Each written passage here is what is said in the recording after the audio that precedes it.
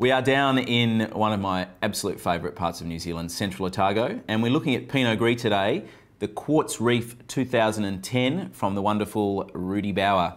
Now this is from Bendigo, which is on the eastern side of Lake Dunstan, and they really get some lovely ripeness of fruit out there, and Rudy's got a beautiful vineyard.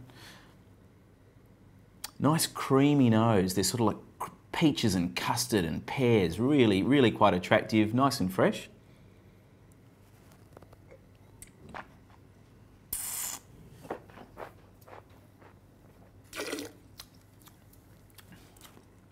Lots of flavour, as you can see. Big texture, quite ripe. I would chill this down. It'll handle a chill, and a lovely sort of layer of savoury, creamy sort of flavour coming through on the finish. So my message to you, Rudy, is keep up the good work.